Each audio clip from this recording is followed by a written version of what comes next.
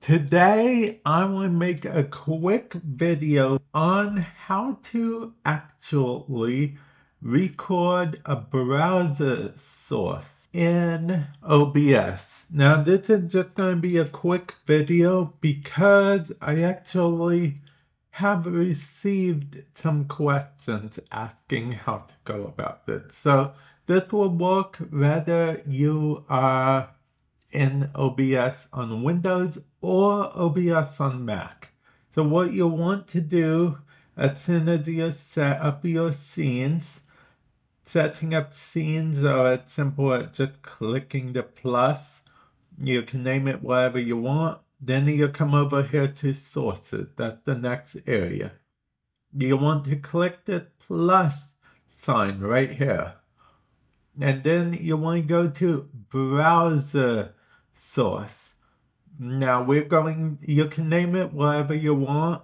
Most people have like alerts for streaming and whatnot. We're just going to call this browser.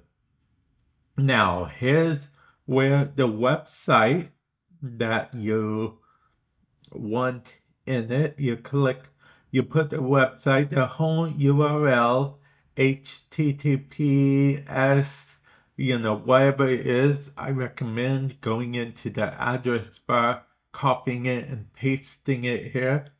And then as for width and height, really ideally what you want is going to be the width and height of your actual canvas. So as you can see, my viewing is going to be 1920 by 1080. So that's what I'm going to do. I'm going to make it 1920 by 1080.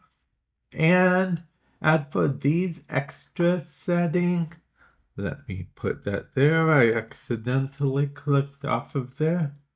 As for the rest of the settings, if available, I do recommend saying control via OBS, audio via OBS. I feel like it's a lot easier, but alternatively, if you have a big soundboard or something, you might want to do something a bit different. But for most people, recording audio from OBS via OBS will be a good enough option. And then I also, if it's for alerts or something, I recommend shut down source when not visible. It may or may not be available if you're doing this via Mac. So definitely keep that in mind. It cut off a little bit there, but yeah, these are all of the options right here for you to view. And then as soon as you're satisfied, hit OK. And then as you can see, it resizes there. And then you can hit interact while hovering over it, while it's selected rather. You can hit properties, change it to a different website as you want, or you can hit interact. And interact actually will pop up this little window here, and it lets you interact with the website. Like say you needed to make something full screen or whatnot. And that is how you add a browser source in OBS. And then after you're done with it and you don't need it anymore, you can just delete. Now keep in mind that it does not block ads. So if you are running OBS and you know that some ads playing or something, you might want to check your browser sources.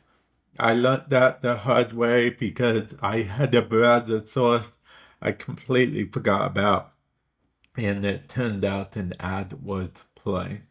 So keep that in mind, and yeah, hopefully this has helped you guys in some way, shape, or form. And with that said, I will catch you guys in the future. Later.